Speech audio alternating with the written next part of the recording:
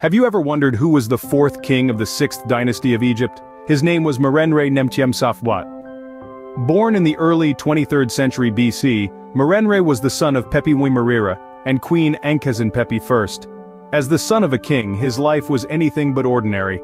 His father's reign was marked by a keen interest in the southern regions of Egypt, an interest that Merenre himself would come to share. It's speculated that Merenre might have served alongside his father as a co-regent, gaining first-hand experience of ruling a kingdom. This period of co-regency, if it indeed took place, would have provided Merenre with an invaluable understanding of governance. He would have learned about the relationships with the chiefs of Nubia, the southern border of Egypt at Elephantine, and the complexities of leading a kingdom. It seems Merenre was born into power and shared his father's interests. But what about his own reign? Merenre's reign, though brief, was marked by his visit to Egypt's southern border at Elephantine.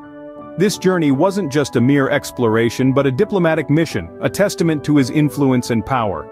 As he set foot on the island of Elephantine, the chiefs of Nubia didn't just see a young pharaoh, they saw a leader, a force to be reckoned with, and they paid him their respects. This homage wasn't just a formality, it was an acknowledgement of Merenre's authority. His interest in the southern regions wasn't a fleeting fascination. It was a shared passion, a legacy handed down from his father, Pepi I. Merenre saw the potential in these regions, the untapped resources, the strategic importance, and he sought to strengthen Egypt's grip on them. But his reign, as influential as it was also brief. It's thought that he may have been in his early years when he ascended the throne, and his rule, some say, lasted no more than a decade.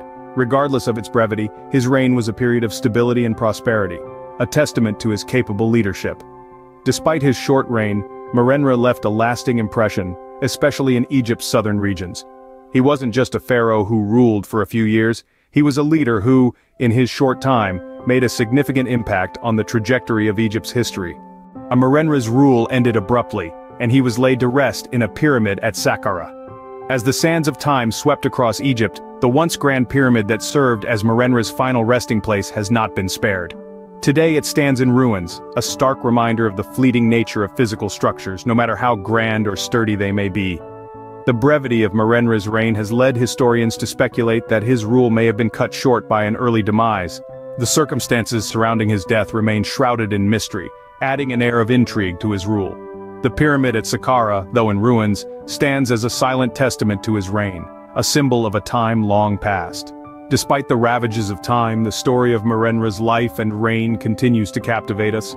His short rule, his untimely death, and the ruins of his burial place stir our imagination and curiosity. Merenre's life was short, but his legacy continues to intrigue us. Merenre may not be one of the most famous pharaohs, but he played his part in Egypt's history. While the legacy of this pharaoh from Egypt's 6th dynasty may not be as well documented or as grand as some of his contemporaries, it's clear that Merenre Nemtyemsaf I left his mark on the annals of history. Merenre's reign, though relatively short, was a period of stability and prosperity for Egypt. It's a testament to his leadership and capability as a ruler. Despite the lack of surviving monuments and the brevity of his reign, the stability of Egypt during his rule is a clear indication of his effective governance. His role as a stabilizer during a transitional period in Egypt's history cannot be underestimated. Merenre followed in his father's footsteps, showing particular interest in the southern regions of Egypt.